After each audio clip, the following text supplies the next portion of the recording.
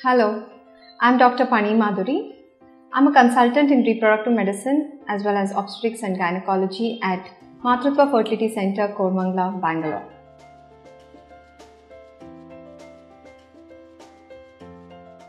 Hydrosalpinx, as I said, is a chronic inflammatory condition of the tubes which is commonly caused by organisms like chlamydial organisms or probably tubercular infections, because of which there is a damage and there is an exudation of the fluid into the cavity of the lumen of the tube, and hence there is a distension of the tube. Now, since we call it an inflammatory reaction, there are patients who ask, probably can it be cured with medicines? I would say, the chronic inflammatory condition can definitely, if there is an acute infection, it can be definitely treated with antibiotics, a prolonged course of antibiotics.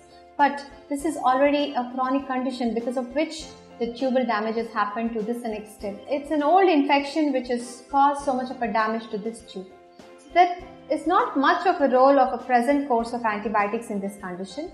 And this condition definitely has to be treated in a manner wherein it improves the outcome of the fertility future of the patient.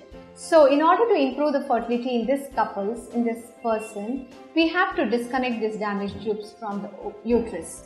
That is, prevent this toxic fluid coming back into the uterus when actually the implantation is happening. So the only way of doing it is ligation of the tubes, the proximal end of the tubes, and probably creating a fenestration in the distal part so that the fluid release happens into the peritoneal cavity and the distension does not happen, because any distended organ is also a cause for pain in the pelvic area. So there are a lot of patients with large hydrosalpinges who are having pain as well. So it releases the pain, and at the same time the proximal ligation prevents this fluid coming back into the uterus and hence increases the pregnancy rates. Now this condition is a surgical procedure which has to be done most often through a laparoscopic approach because it's least invasive, and it involves giving general anesthesia to the patients, and it's a one-step procedure wherein the tubes would be disconnected.